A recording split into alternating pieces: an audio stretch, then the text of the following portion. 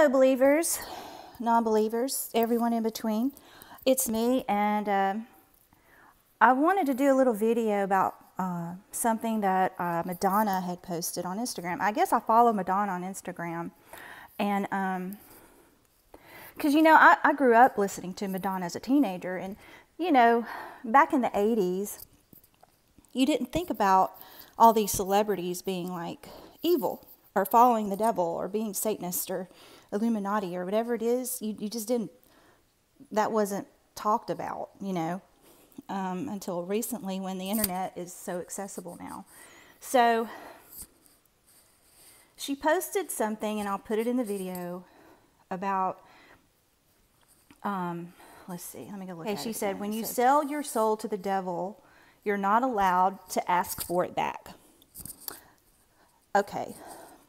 I looked at that and I was like, no, that I disagree, Madonna. I disagree. The devil technically doesn't own your soul. You choose to follow him or to give him access to you or access to your eternal future. You give him access. There are people that have been Satanists, that have sold their soul, made pacts with the devil, that are Christian, on fire Christians now. Look at John Ramirez. I'll put some links down in the description to Earthquake Kelly. He used to be a warlock of some sort, and he is a on fire Christian. So see, Jesus died, and he has the keys to heaven and to hell, death. He has the keys. It's just, all you have to do is trust him and accept him as your Lord and Savior and believe that he died and rose again and is seated at the right hand of God. And the devil cannot have a hold on you.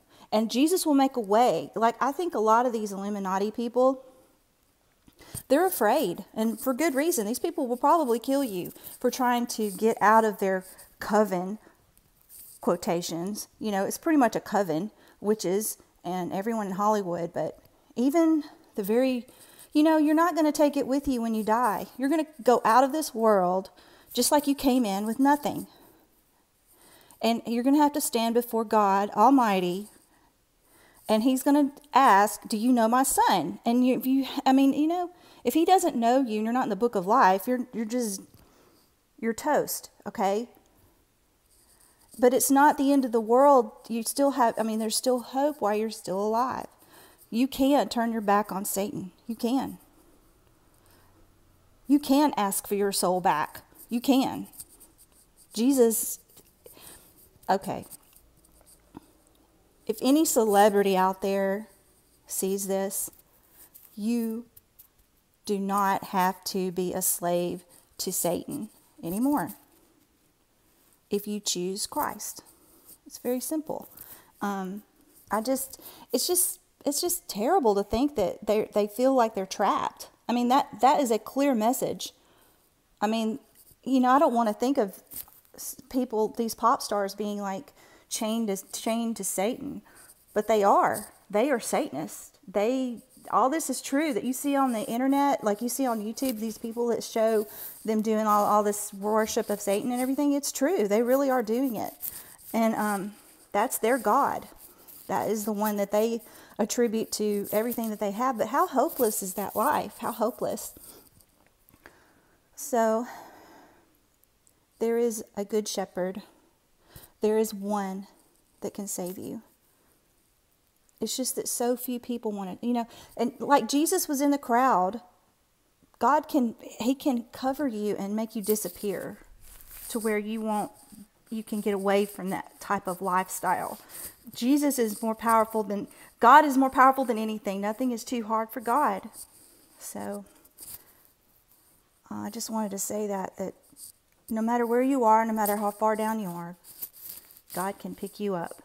He can find you in the darkest places, and he can search you out and find you. He can. And he has the power to get you out of Satan's grip. He really does. God bless you all. If you need prayer, let me know. Jesus is the Son of God. He died for you as your sacrifice. So Trust him. Thanks.